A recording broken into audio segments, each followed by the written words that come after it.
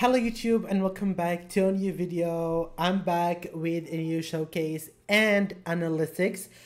So basically Marvel New Journey dropped a new reveal that show us a lot about the game or the revamp that we'll be getting. So let's watch the video and then we can discuss it after it's finished.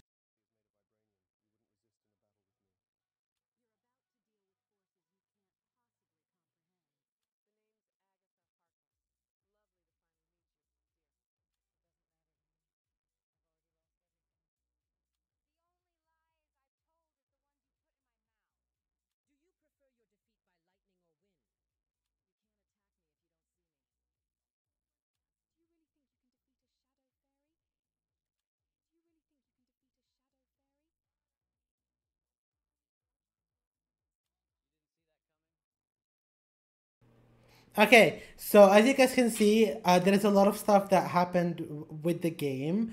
To start with is the new UI or the new starting. So the characters are down here, and then on your left up here you have the name and the coins, and on your right you have your status. So you have your abilities, your skins, your health, and your magic. And if you click on deploy, of course you'll start playing.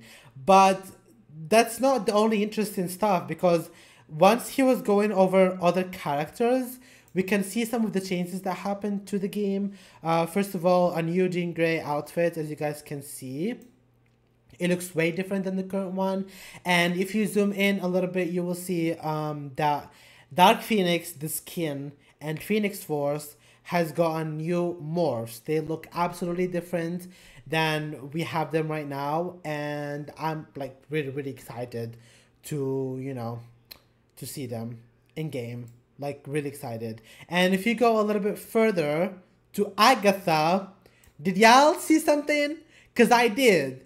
Look at next to the Agatha's Halloween outfit. Do you see who that is? That's Agatha from WandaVision and her flashbacks. Back when she was, the witches tried to kill her because she was using dark magic. That's the exact outfit, and she's gonna be coins. She's from Salem, of course. It's Agatha Harkness Salem. And I think that the abilities are not going to be much different than the current Agatha's, or maybe just one or two new abilities. So that's what I think so far. Let's move on to the next character. Here we have everything the same. The Scarlet Witch and the 838 Wanda got their morph changed. And also the Scarlet Witch also got her morph changed. And Wanda Endgame also got her morph changed. So as you guys can see, only Wanda, Endgame Wanda, and the Scarlet Witch and Mom Wanda and 838 Wanda got their morph changed in this thingy. So we can go and here. Oh, so it's not gonna get a skin. It's like the 2022 Christmas skin. I'm not sure it's gonna come back to sale, but if you have it, you'll be able to see it there. So yeah, let's continue. As you guys can see, this is the thingy. What is her name? Storm. Yeah, she got a whole change outfit. She looks absolutely stunning. I'm not joking, but she looks stunning. I love her outfit. And also the Christmas edition also got changed. And the Goddess Storm also got a little bit of changing. So that's so far what we have. This is all the same, the Invisible Woman. And here where things got spicy, because he showed us the abilities, okay? So let's get a little bit closer to the abilities and read them one by one. Okay, her first ability is Cure, which is an aura shield. It creates a shield that protects the caster from any incoming damage. That's her shield. It's an aura shield, which I'm not sure if is gonna allow her to move freely or just stand still while being protected. Of course, you can break the shield with your abilities, just like any other character. Next, it's X. Unbreakinetic manifestation. summons the shadow pillars that ragdolls and deals damage to nearby players. So this one attacks everyone around her. And it summons a shadow pillars. Does it like, is it like shadow things around her that ragdolls everyone? I think so. Yeah, I think that's what we got in the reveal before. Next, the ability is Shadow Chains. Summons a shadow orb that grabs nearby players and deal constant damage while also absorbing health and energy. Wow.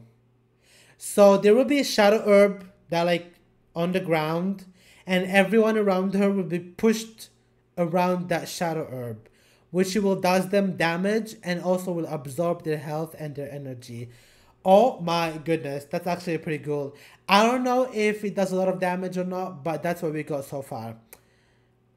Next we have a Shadow Bolt. Of course, summon Shadow Bolts that damage the target. Just like in the other bolt. Can we get anything else? Okay. Grabs nearby players and deal constant damage. Dark Matter. I think this ability is just like the hold ability with any witch, like the Scarlet Witch that holds her, and then I think it's the same thing, but instead of R, it's T, if I'm not mistaken. Or no, maybe not. It's like, I feel like it's the same as Invisible Woman's Christmas skin T. The T keybind that grabs them and then it starts dealing them damage. I'm not really sure. But yeah. Of course. Black Hole. This one we didn't see. This is an area spell. Summons a black hole which grabs nearby players, dealing them damage. Throw the affected players after the ability is done. So it's just like the orb, if I'm not mistaken, and it grabs them from wherever they were near the ability and it does them damage.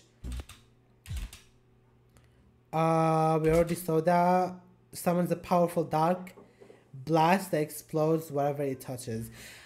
This gloomy shots, I think is the same as one endgame one does.